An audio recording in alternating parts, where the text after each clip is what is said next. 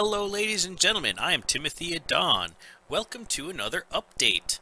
So in the last update, I worked on the adventure theme and actually showed you, how much work and how much editing goes into what I am currently doing.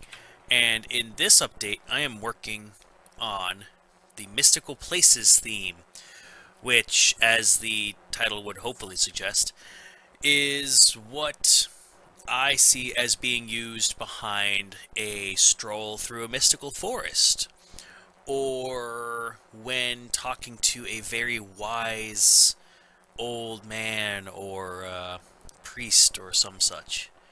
And in this video, I'm more going to talk about the programs that I use, the software that I utilize, and a little bit of my thought process as to how this all comes about. So I won't be doing as much editing in this video as I did in the last one. I figure you've probably seen enough of that. I'm more just going to talk technological stuff this time, as well as how to make, or the very basics of how I make the sampled instruments sound like real instruments. So, let's look at this, shall we? So right here, I've got the Dizzy solo.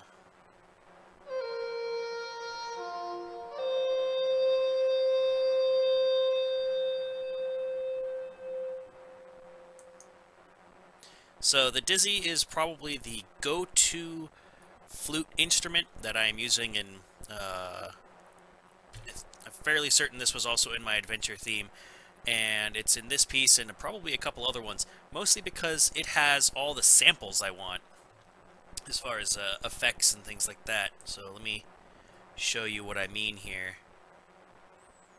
Alright, so this is the user interface for the Dizzy. This is my East-West samples, and this one is Silk, which is all Eastern themed, which made this really easy for finding instruments. So, the Dizzy has several samples here, as do many of the other instruments I'm using, which are these blue keys, and when I alternate between the blue keys, I get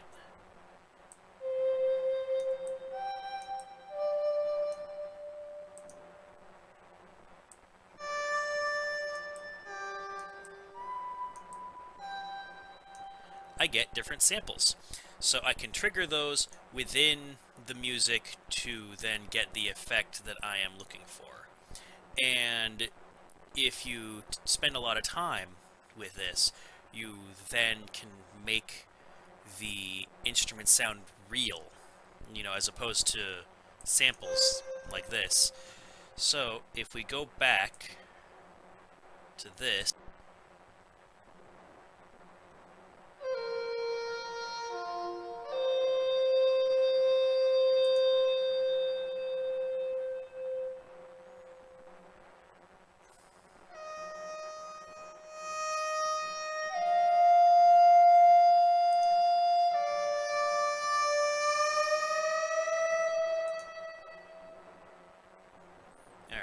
so if you can see, I've got this arc here, and this is also something that you can use in a lot of these recording softwares.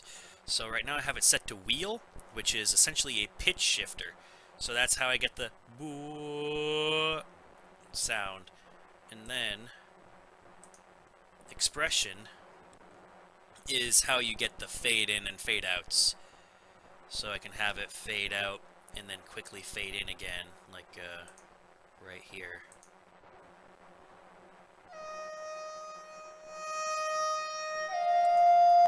Like that.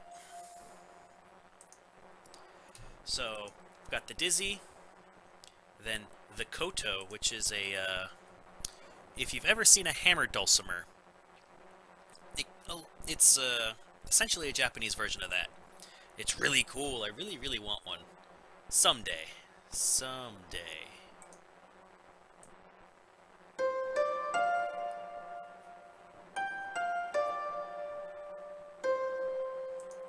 And as you could probably tell from the sample, the koto and the dizzy are the two more prominent instruments.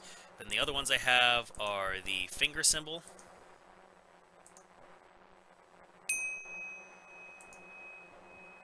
very cool. The Dynasty Daiko, which is the da da da background. But I think the most important thing is Isotope Iris, which is actually not from East West. This is by the Isotope Company. And that is this sound.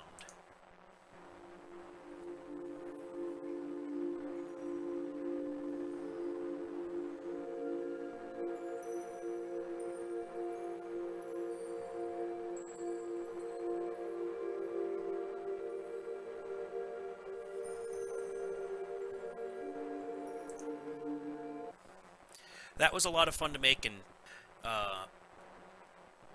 that is this. And this was a lot of fun. So this is a sampler. You can put in 3 different sound samples, and then you can carve out portions of the sound, and then, you know, play it as such if it would actually play. So what I have here is I have resynth vocals that I have as the main sound, as well as electronic flute, and then the jingling noise in the back is the a recording of a wind chime that I had on my door that I then carved out and set to play at random frequencies, and that's a lot of fun. Sound design is just so much fun. If you ever get to, you should probably on YouTube look up Foley work, just Foley sound recording, anything like that. It's hilarious. It's so much fun. And that is what is going into this particular composition. And I have a lot of work done on it. I'm just kind of going over it, changing the things I don't really like. As you can see from the grayed out areas, I have some clips that are I have sitting on the back burner because I don't know if I want to use them or not. And I have other things kind of in the works behind them, as you can see behind there. So what I have going on here is the koto was getting a little bit repetitive, so I muted it, I copied and pasted it up here in the dizzy track. That way the dizzy would be playing what the koto was originally playing. That way I could have the same melody going throughout the piece, but it would sound vastly different between the two different instruments. And instead of having the koto in the background, I have the E-cello, which is now doing chords in the background, and it sounds very nice. Here, this is, how about we listen from where I am right now.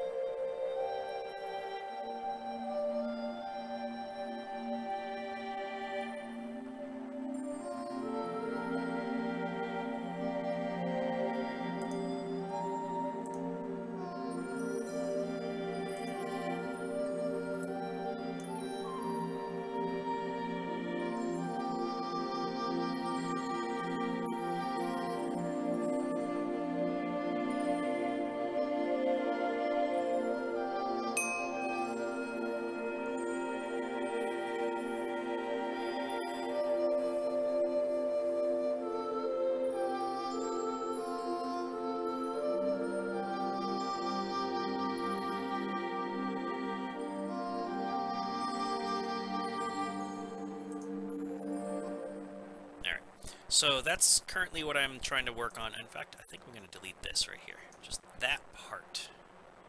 I don't think needs to be there. So I'm going to end the video right there. I am going to get some more work done on this, which I would like to be able to record for you, but the amount of lag that goes on while I have this software going and the recording software going, it makes it really slow and occasionally painful to get any work done.